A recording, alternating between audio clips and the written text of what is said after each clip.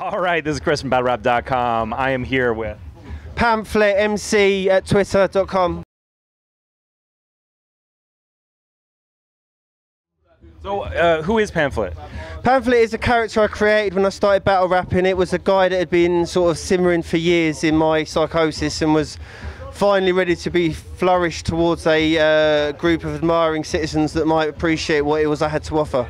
And how long have you been around the UK scene? I have supported it since the jump-off days, as a lot of the great battle rappers have. It gave you a basis that you were able to build on in terms of how we were going to progress the scene. I think, yeah, a lot of us that have sort of Kruger was on the jump-off forums a while ago. We've watched the progression and we are really trying hard to improve it in whatever way we can, And it's like a spawning ivy plant in terms of its roots going everywhere. Yeah. Let's talk about that. Why do you think that the UK scene, as it's blossomed, has only really produced one bloom, whereas in North America you have like all of these different leagues popping up right now? Do you know what I genuinely feel about King of the Dot, and this is no diss to Organics, I'd love to come out, but obviously I need help doing so I'm not going to come from my own back all the way, is that towards the start and the middle, it was your guys like Pat Stay, your Holohan, but also your guys like, I can't even remember their names. They began with A though, a couple of them, Aspire. People like that who were bringing jokes. And then it kind of, I mean, I don't watch sort of American battle rappers, and it became sort of mainly American battle rappers, so I lost interest. I was a lot happier with the King of the Dot product when it was something raw, on par with England. So my answer to that would be, I can't remember what the question was, but that England and America are two different things. But I mean, I was going to have a point out there at the end of my second that all my references were English, which is rare these days, because a lot of references are based on American TV, and I just don't watch that. I grew up in England, do you know what I mean? Yeah.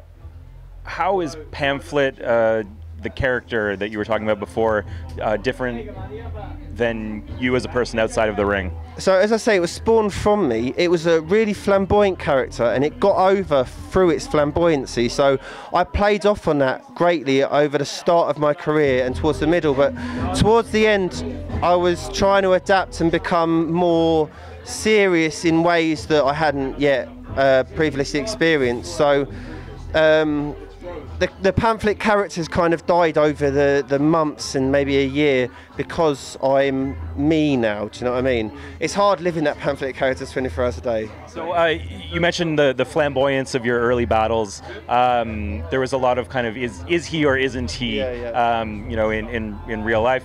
And in the last, I guess, 6 months or so, there's been a lot more flamboyance from other battle rappers in the scene. Daylight's been using it as a technique to get a lot of attention. You know, did you father that style? Do you know what? When I was listening to your review of this event, I was in the bath after a 10-hour shift at work, and I was kind of Candles. Yeah, no, it was romantic, yeah, and I had your voice sifting through my ears like a broken wok with too many holes in it.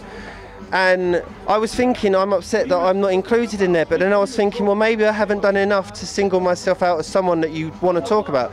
And obviously I hadn't done. But at the same time, you've come... It was purely time limits. Well, yeah. You've come to me now for an interview, so obviously something I was doing was right. So, you know, it was something I was doing.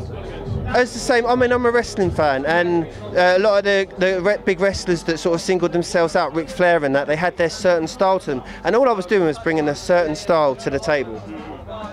Speaking of your style, you put it to use against the Calcium Kid today. You guys both had a lot of kind of absurd approaches. Tell me about how you prepared for this battle and yeah. Well, I spoke to Calcium a lot before the battle in terms of like, what do you want to include, you know, not what you include, but how sort of deep do you want to get? And it was understood from the start that it was going to be a jokey, friendly battle. Were you guys friends? Yeah, absolutely, yeah. I love the guy, do you know what I mean?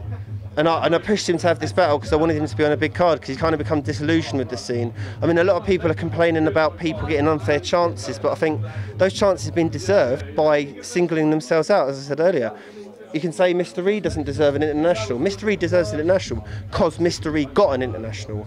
So you need to make your own fate in this game. So that's why I kind of pushed Calcium to get on this card, because I feel he deserves it. I feel I deserve it, and I asked for him as opposed to a big international battle because he's someone I care about. It's like O'Shea brought some of his best lyrics against me, but against Charlie Clips, against Frank Stacks, he was average, and it's because he sort of enjoyed getting his teeth stuck into me, because he knows me and he likes me, and that's exactly the same how I feel about Calcium, you know.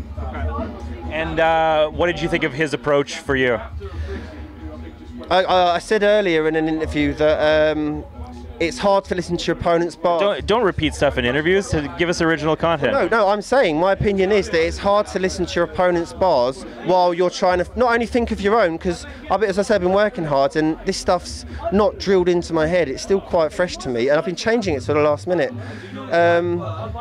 So where was I? So yeah, so I couldn't listen, I couldn't take in what he was saying as he was saying it, so it's almost annoying having a good opponent because you don't get to appreciate what they've said until you watch it back afterwards. So. But it makes for watching the battle back better, because when I'm going against someone who I feel doesn't give me what I give them, I just skip their rounds, and I know exactly what seconds are my favourite rounds that they haven't given back to me, so it's good to be able to just watch a battle start to finish. Did he distract you at all?